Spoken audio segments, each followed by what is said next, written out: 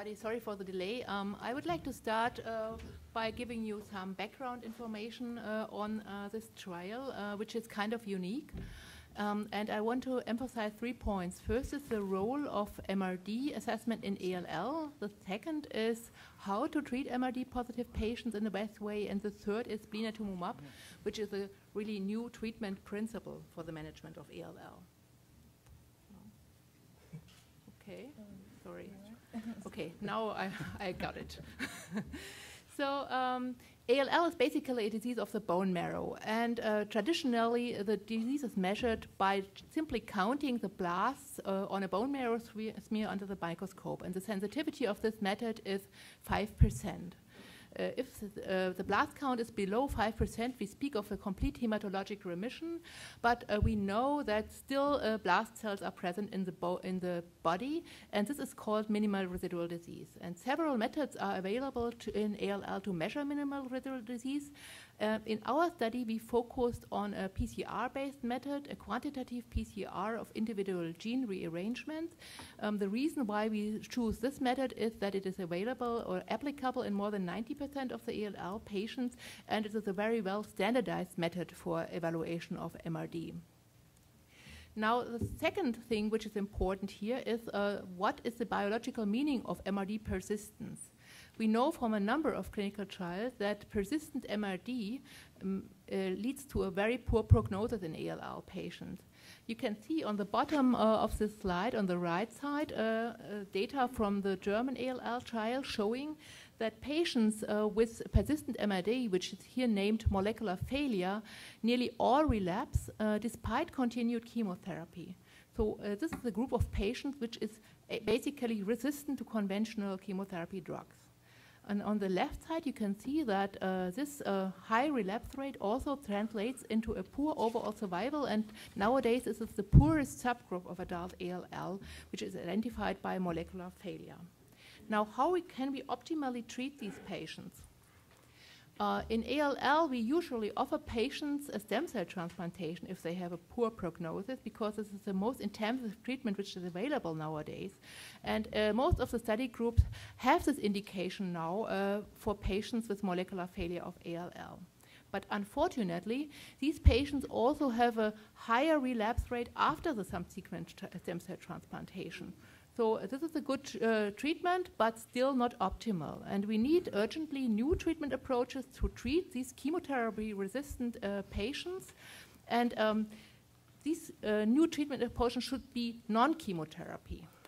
And the goal is here to achieve a molecular remission, to avoid the full relapse, and also to perform then a stem cell transplantation in complete molecular remission.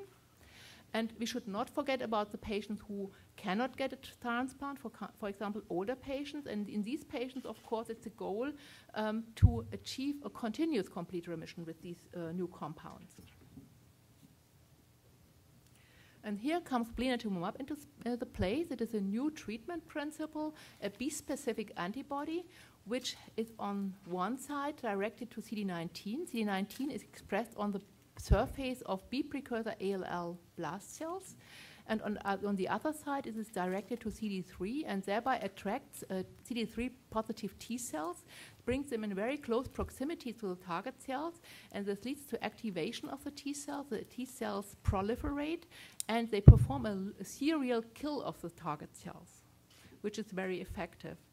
And there are some data from a small pilot study from Germany where we treated 20 patients with MRD-positive ALL, and the response rate in this trial was 80%.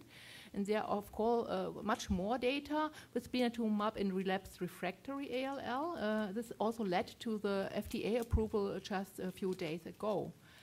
But the difference in this trial is that we treat the patients before the full relapse. So we included patients with MRD-positive ALL above the age of 18.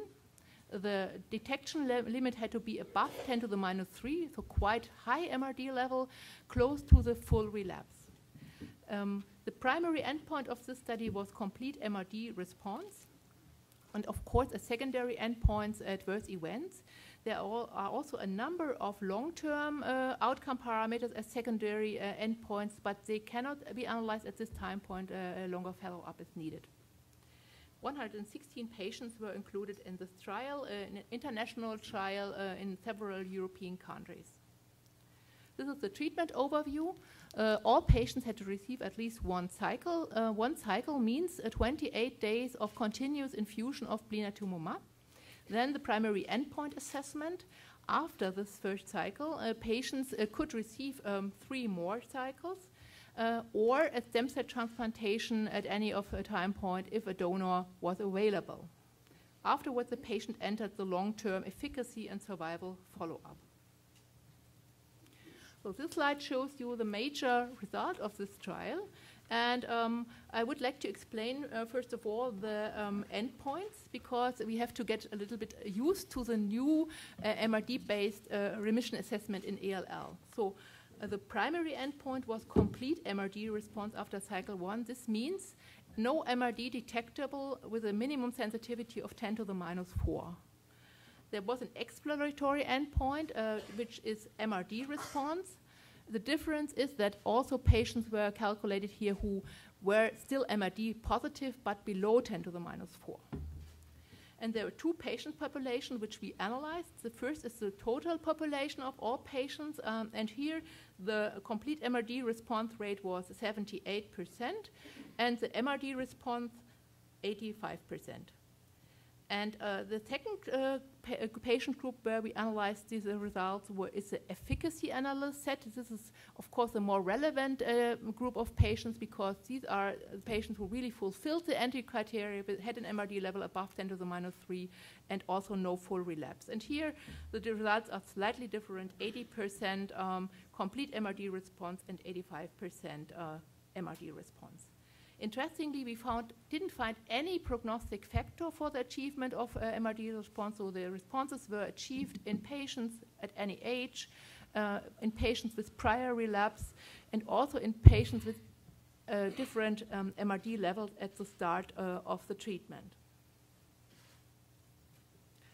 The adverse events profile with showing here the events with a frequency of more than 10% has 2 types of adverse events. The first type are events which are somehow correlated to the cytokine release, like fever, chills, and fatigue.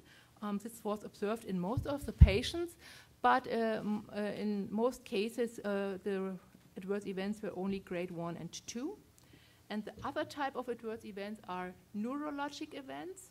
Most frequent symptoms were tremor and aphasia in 29% and 13% of the patients. And also here, most of the events were grade 1 or 2. But still, these events are clinically relevant because they can lead to treatment interruptions in some of the patients. This is, of course, something which we do not like to do in these patients. To conclude, this is the first international multi-center trial in adult ALL with a MRD-based patient inclusion and MRD endpoint established by central MRD assessment in a central lab. Most patients achieved a complete MRD response within 1 cycle, so a very rapid response. Responses occurred in all subgroups of the patients. Adverse events were mostly related to the T-cell activation, but there were also clinically relevant neurologic events. Most of them had, although grade 1 or 2. The follow-up data of this trial will show whether the good MRD response rate will translate in a long-term outcome benefit. For me personally, this trial is very important because it's an up-to-date trial where we use new methods for PCR-based methods to identify patients with a high risk of relapse and treat them before the relapse occurs. And the second point is that we use a new endpoint, which is of course also MRD-based. And the third is that we used a new non-chemotherapy treatment to eradicate this highly resistant, persistent ALL subclone. Thank you.